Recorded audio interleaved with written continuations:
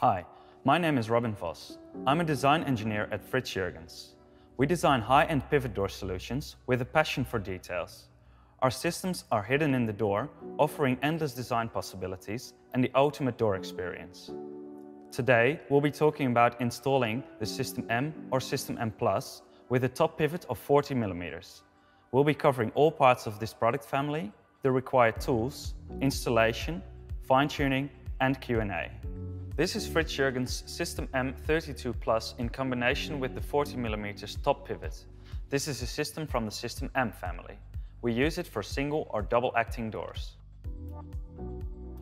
Here you can see the part of the pivot hinge that is mounted on the bottom side of the door. This is the bottom pivot point.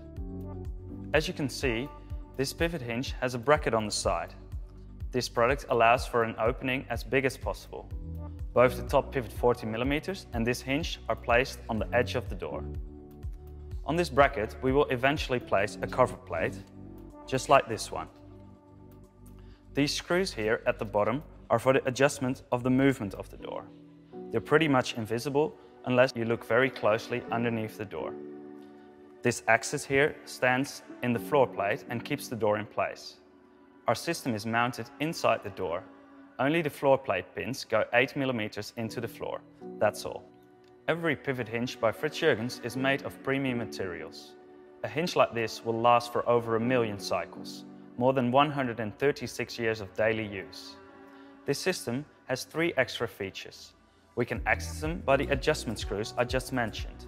These slightly stick out from under the door, so we can reach them easily, even after the door is mounted. The features are speed control, damper control, and latch control. We'll explain them all later in this video. As this is a FritsJurgens top pivot 40 mm, it offers the largest possible net doorway. It's suitable for side placement only. A very large opening without compromising the pivot's door's movement. Every top pivot by FritsJurgens is made of premium materials, combined with this anodized aluminum casing, just like System M. A top pivot like this will last just as long as the hinge. The top pivot is mounted inside the top of the door, so this is the top pivot point. After mounting it, you apply this cover plate. This adjustment screw right here will turn the spindle of the top pivot into the sealing plate. This keeps the door in place together with the axis of the pivot hinge inside the bottom of the door. After we've installed the door, we've got the freedom to slightly adjust the door's placement by using this adjustment screw. Now we can move the door slightly to one or the other side to get it perfectly straight. This is one of FritsJurgens floor plates, suitable for both System M and System M Plus. The floor plate is the only thing that goes into the floor with these 8 mm pins. We can choose to go for 2 pins or 4 pins, depending on our floor type. The axis of the system fits here in the floor plate. This is what keeps the door in place. The resultant force of the door is distributed evenly across the floor. This one's made from 420 stainless steel and it's fully scratch resistant. The 300 series is not hard enough for this type of application. That's why we've chosen this hardened 400 series. Here we can see one of FritsJurgens sealing plates. It's the stainless steel version that's suitable for most top pivots. We mount the plate onto the ceiling. It guides the spindle of the top pivot into the ceiling to secure the position of the door. This sealing plate is made from high-quality stainless steel and is given a brushed finishing. On the inside, a plain bearing is mounted to guide the pin smoothly. Every pivot hinge order also contains the tools for mounting the door. Included in the box, you will first find the mounting manual. It shows us the mounting process step by step. In this case, the System M Plus adjustment card is also added. This card will guide us through the movement adjusting process of the System M Plus if we want to adjust the movement further.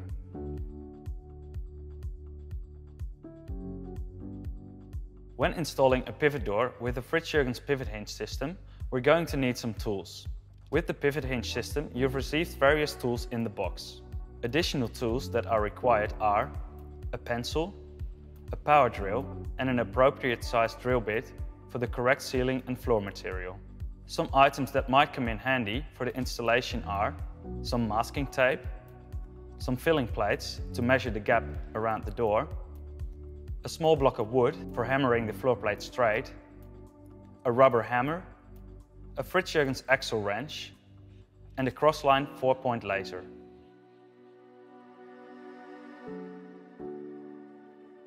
Mounting a pivot door with a FritsJurgens pivot hinge is always done in 4 steps.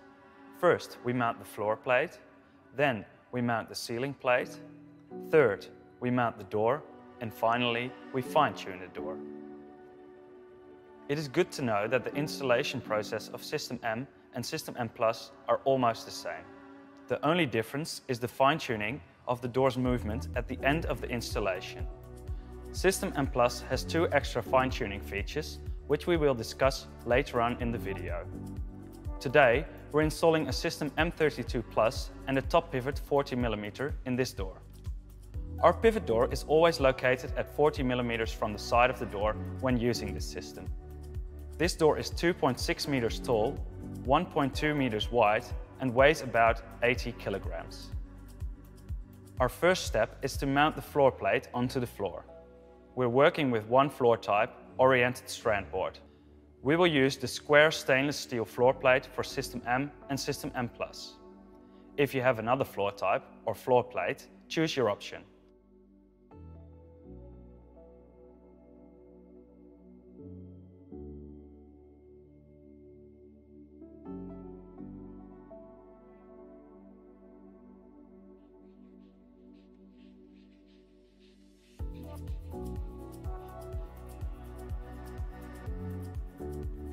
It is very important to know the spacing, the gaps, around your door. Based on this, we can determine where our floor plate should be placed. In our case, the door is 40mm thick and the distance from the pivot point to the edge of the door is 40mm. The spacing between the door and the wall should be 7mm depending on your situation. Please use our online gap calculator to ensure you have the right gap sizes. We can use tape on the floor to draw the floor plate placement on. We draw a line at 47mm. This is the middle of our floor plate. We calculate this by adding our gap to our pivot point. Now we add another tape for the second line and place the stencil in the middle. We use the 7mm filling plate to make sure it is in the right position. Then we drill the holes for the floor plate. I go for 2 because I have the single solid floor. We use a tape on the drill at 11mm because the fitting template is 3mm. This way we know exactly when we have drilled 8mm deep. This drill has a diameter of 7.5mm because this is a wooden floor. We use the crossline laser to determine the placement of the ceiling plate. We can see the exact middle of the floor plate marked on the floor. Now we add the glue to the holes we've drilled. Don't overflow the holes. Then add some glue on the bottom side of the floor plate. We've got to use a rubber hammer to put the floor plate in place. Maybe use a small block so the floor plate pins go straight down into the holes. Leave the installed pivot door in the open or closed position for 24 hours after installing to allow the glue to set. The second step is mounting the ceiling plate to the ceiling. Drill a hole of 20mm deep with an 18mm drill. We can use a tape on the drill to mark 20mm, so we know exactly when we've drilled 20mm. Just a tip. Then we mark the placement of the plate on the ceiling. Now we know where to pre-drill. To make it square, we can use a crossline laser. Then we pre-drill the holes for the ceiling plate screws somewhere about 20mm deep with a drill with diameter of 2mm. We can use a tape to mark this. Then we add a layer of glue to the ceiling plate, affix the plate to the ceiling, and screw the screws into the ceiling. Once again, make sure to leave the installed pivot door in the open or closed position for 24 hours after installing to allow the glue to set. It is important that the door is installed in the open position. The arrow on the spindle of the system needs to be pointed towards the latch side of the door. We can use the FritsJurgens axle wrench to rotate the spindle into the right position. Use a tape with a mark on it to determine the placement of the spindle. This will help to pinpoint the location when putting the door in place.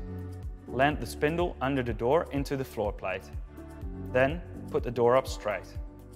Use the Allen key to extend the top pivot into the ceiling plate. We first have to remove the cover plate.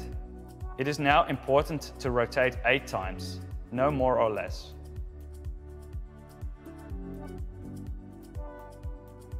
The door is now in place, and we can move on to the final part of the installation, fine-tuning the door. First, we're going to fine-tune the radial position.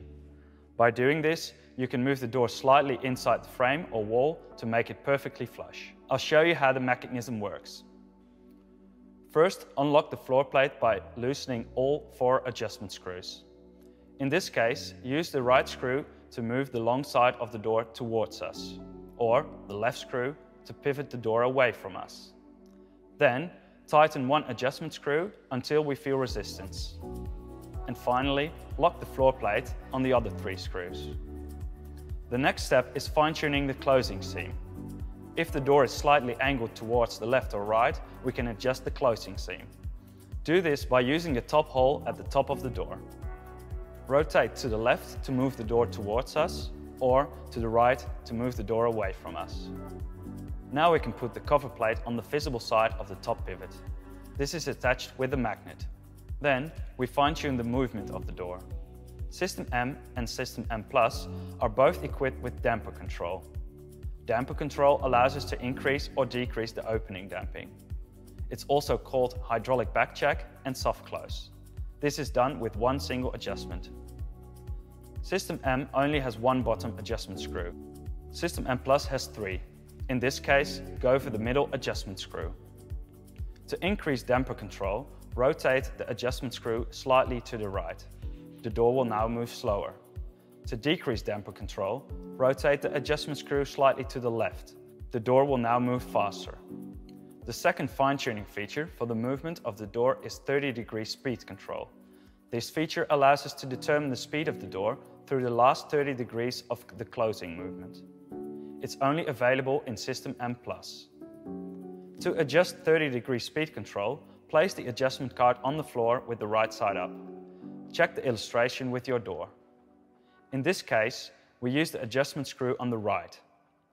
To decrease the speed of the door, rotate the adjustment screw slightly to the right. To increase the speed of the door, rotate the adjustment screw slightly to the left. The final fine-tuning feature of the door's movement is latch control. Latch control ensures that the door with the latching bolts properly latches. Place the adjustment card on the floor with the right side up. Check the illustration with your door. In this case, we use the screw on the left. Latch control is either turned on or off. When your System M Plus is delivered, it's off by default. To turn latch control on, rotate the screw to the left around 180 degrees. To turn latch control off, rotate the screw to the right around 180 degrees. Lastly, place the cover plate on the side of the system. Congratulations! We have now successfully installed our pivot door.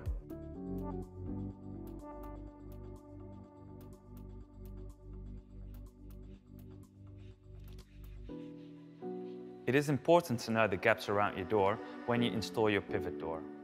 This is to ensure the door is in the correct position and does not touch the wall when in use. Because the door's edges are squared and the pivoting point draws a circle, we need a gap to clear the space for rotation. We can calculate this gap by using FritsJurgens gap calculator. So when you're going to mount the door, you should add this number to the pivot point from the side of the wall. If the pivot point is not located in the middle of the door, the gap will not be the same at both sides.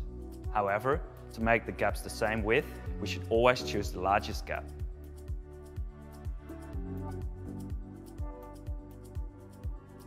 If we want to return the door's adjustments to factory settings, we should start off by closing all the adjustment screws. Now all the oil channels are fully closed. Whether that's only damper control on System M or damper control, 30-degree speed control and latch control on System M Plus. We do this by turning all the adjustment screws towards the tortoise until we feel slight resistance. This gives you a clean slate to work on. Then we start with 30-degree speed control. Rotate this to 90 degrees, so a quarter of a circle. Second, move 1 screw over to damper control.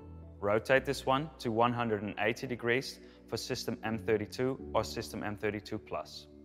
When you've got an M42 Plus, rotate a circle and a quarter of a circle. When your door has a latch and you want to use latch control, rotate the adjustment screw 180 degrees, so half a circle. It is important to always adjust latch control at last.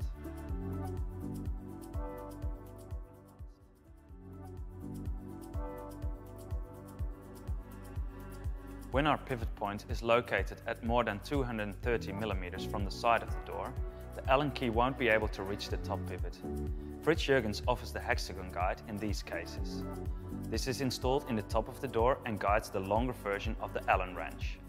This is the hexagon guide. As you can see, it's fitted here in the door. We have two versions, 1 meter and 2 meters. We can also cut the hexagon guide to the desired size and use what's left on another door.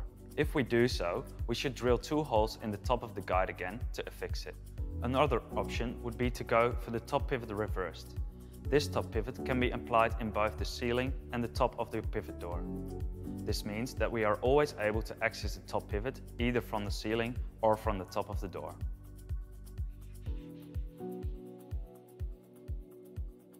When the top layer of your floor is not solid, or we're not sure if the material is suited for 8mm pins, we can always use the longer version of the pins. If needed, the 30mm pins can be shortened with a hacksaw at the notches of the pins. If we have floor heating, we need to make sure the pins don't interfere with it. A solution is to choose for FritsJurgens floor plate flush. This floor plate is mortised inside the threshold, flush with the floor.